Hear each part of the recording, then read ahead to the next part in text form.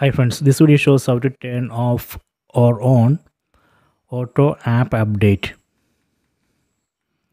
Go to settings,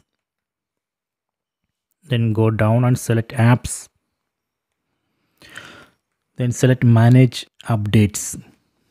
So here we can see auto update apps. Right now it's enabled. So if you want to disable, just press OK button on the remote and disable it. So this way we can easily turn off auto app updates. If you want to enable, again just press OK button on the remote and enable it.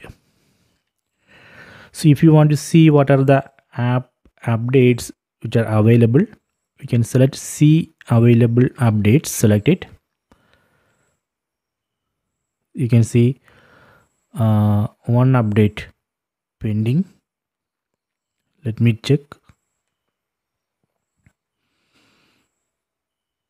You can see it's C5. So this way we can turn off or on auto app updates. So I hope you have enjoyed this video.